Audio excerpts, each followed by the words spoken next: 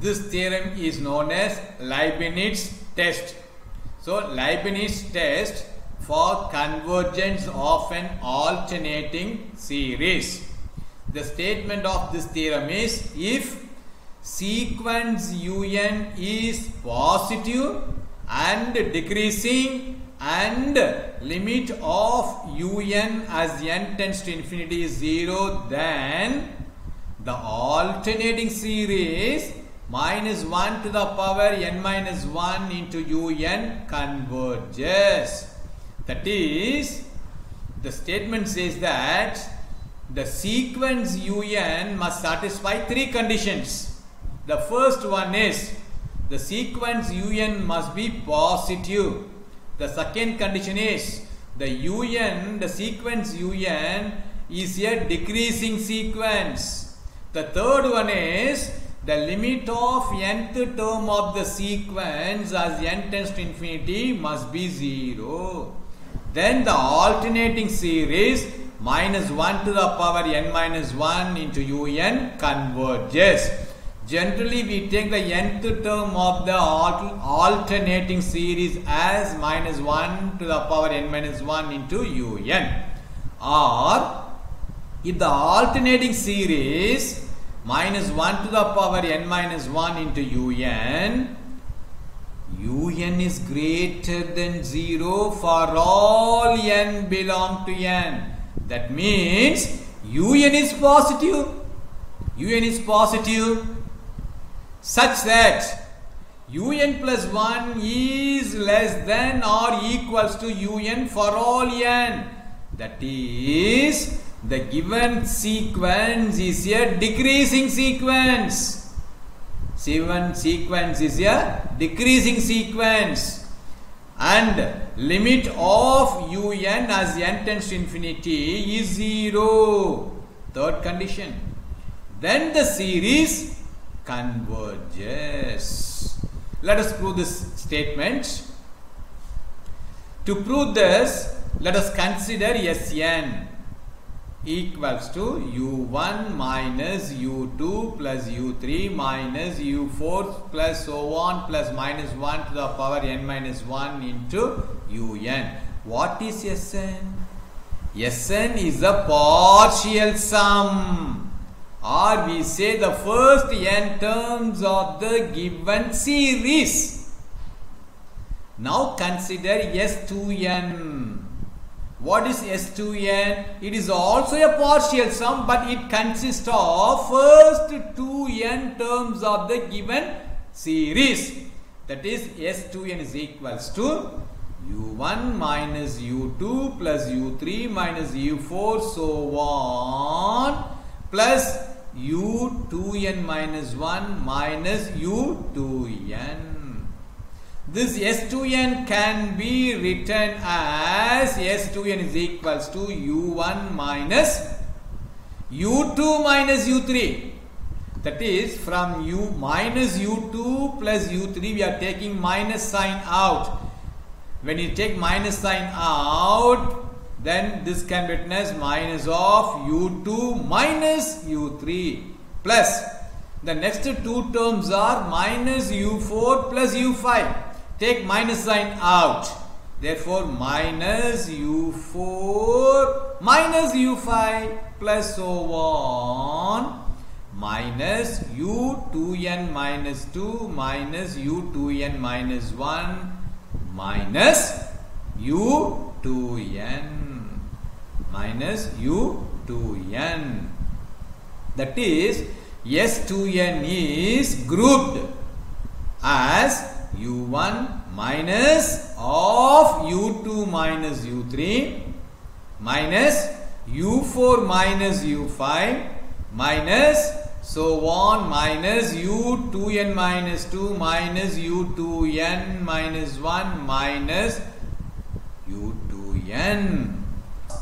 Un is positive and decreasing, therefore u2 is greater than u3. This implies u2 minus u3 is greater than 0. That is a positive value. This is a positive value. Similarly, Every term within the bracket is positive value. That is u2 minus u3 is positive. u4 minus u5 is positive. u2n minus 2 minus u2n minus 1 is positive. So every term is positive. This is positive, this is positive, this is positive, this u2n also positive. And we are removing all these positive values. Therefore, S2n is less than u1. I shall now show that how S2n is less than u1.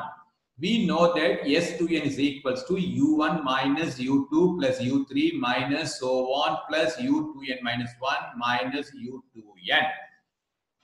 Let us take n equal to 3. Therefore, S2n becomes S2 into n is 3. That is S2 3s are 6, S6. So S2n becomes S6. Then what is the last term of S2n? U2n. What is the value of U2n? That is equals to U2 into n is 3. So 2 3s are 6. So the last term of S2n is U6. Therefore, S2n becomes now S6 equals to U1 minus U2 plus U3 minus U4 plus U5. The last term is U6. Therefore, minus U6. Since UN is decreasing, the value of U2 will be less than U1. The value of U3 will be less than U2. Value of U4 will be less than U3. Value of U5 will be less than U4. Value of U6 is less than U5. Therefore, let us take U1 is 50, U2 is 40, U3 is 30, U4 is 20, U5 is 10, and U6 is 5. See here, the values are decreasing. That is, the sequence UN is decreasing. Since you have taken these values, S6 will be 25. Let us check it. Now, X6 is U1 minus U2 plus U3 minus U4 plus U5 minus U6. Now, let us substitute the values of U1 to U6. That is 50 minus 40 plus 30 minus 20 plus 10 minus 5. If you simplify this, we have here 50 plus 30, 80, 80 plus 10 is 90. Here minus 40, minus 20, that is minus 60, minus 65. So 90 minus 65 is 25. That is, the equation is valid. Therefore, S6 is 25. Now, in the theorem, we have grouped the term like this. That is, S2n is equals to U1 minus of U2 minus U3 minus of U4 minus U5, so on, minus of U2n minus 1 minus U2n minus 1 minus U2n. Therefore, in the same way, we are going to group these values. That is, look at this here. U1 is 50. U2, U3 will be in brackets. So here minus 40 plus 30. We are taking minus sign out. Therefore, it is 40 minus 30. From these two, take minus sign out. So minus 20, minus 10, minus 5. This is also satisfied. Now look at this. Every term within the bracket is positive. 40 minus 30 is 10, positive. 20 minus 10 is 10, positive. Now, I want to drop all the positive values. That is 40 minus 13, 20 minus 10, even the 5. We are going to eliminate all these values. If we eliminate, if you delete all these values, what will be having now? We have a left hand side 25, right side only 50. Now, what is the relation between 25 and 50? Is it equal? Or is it less than? Or it is greater than? We know that 50 is greater than 25. Therefore, we write 25 is less than 50. What is 25? 25 is S6. Therefore, it is S6. What is 50? 50 is U1. That is, S6 is less than U1. That implies, what is S6? Since we are taking n equal to 3, S6 is nothing but S2n. S2n. Therefore, S2n is less than U1.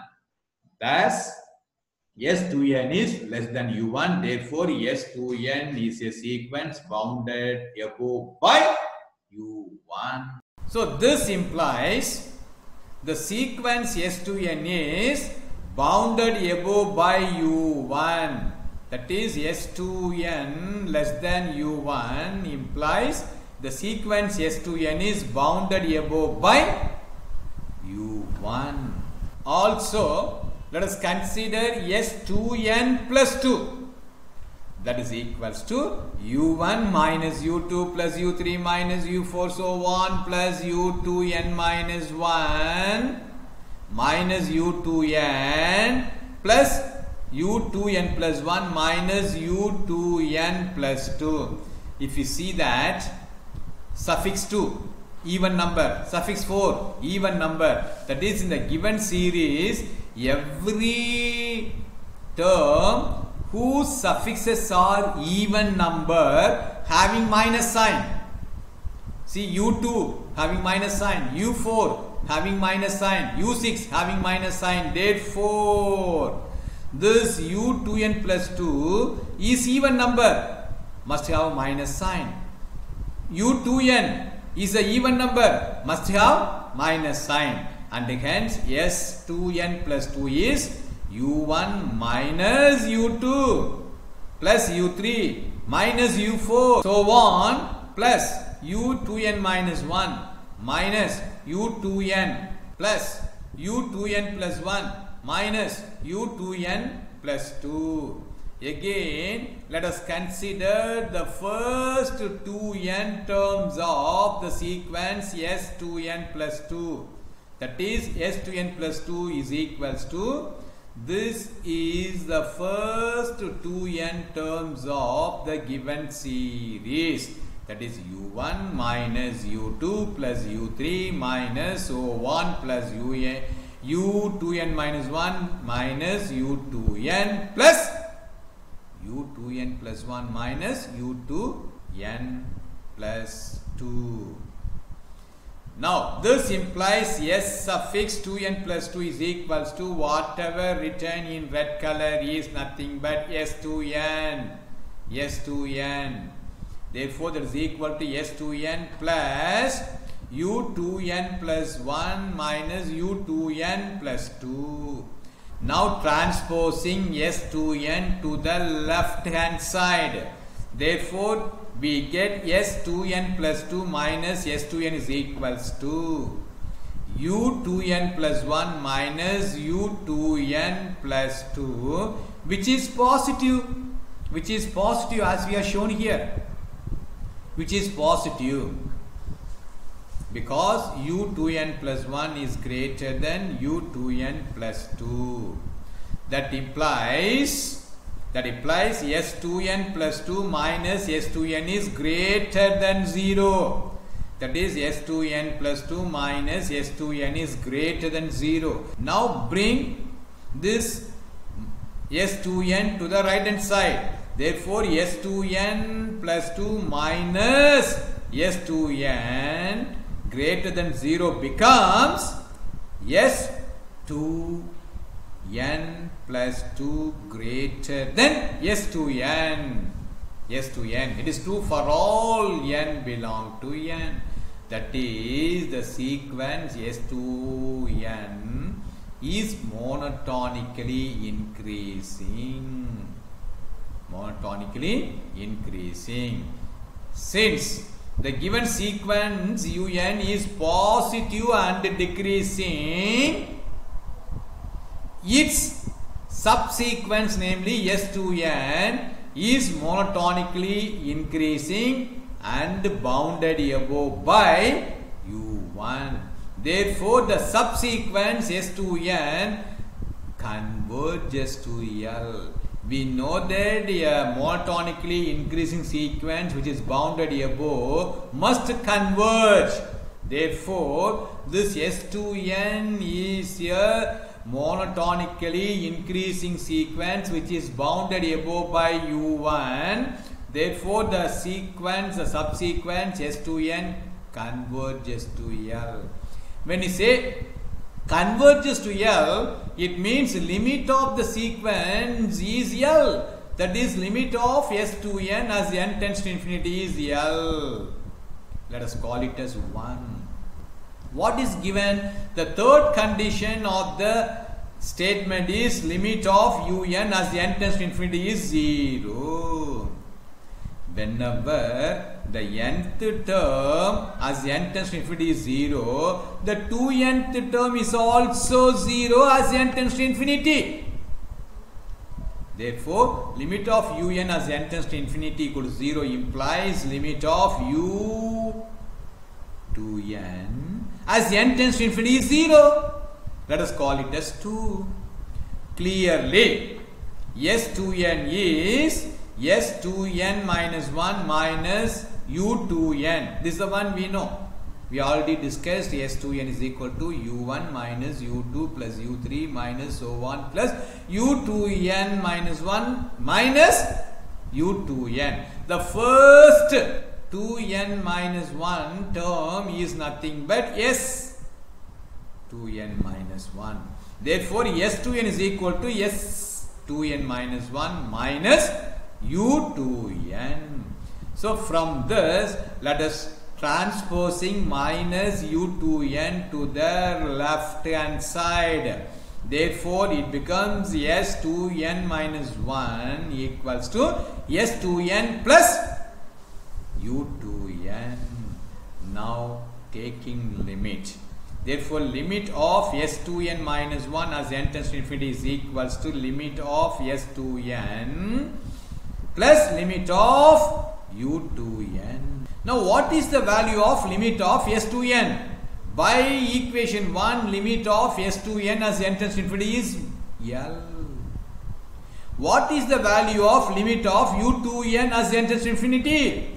By equation number 2, it is equal to 0. Therefore, limit of S2n is L plus limit of U2n is 0. So, L plus 0 is L. It is from 1 and 2. Therefore, the subsequence S2n minus 1 also converges to L. Already we have shown that the subsequence S2n converges to L. Now the subsequence S2n minus 1 also converges to L. Hence, the sequence Sn converges to L. Whenever the sequence Sn, namely sequence of partial sum, converges to L, the given sequence must converge. Therefore, and hence the series minus 1 to the power n minus 1 un converges.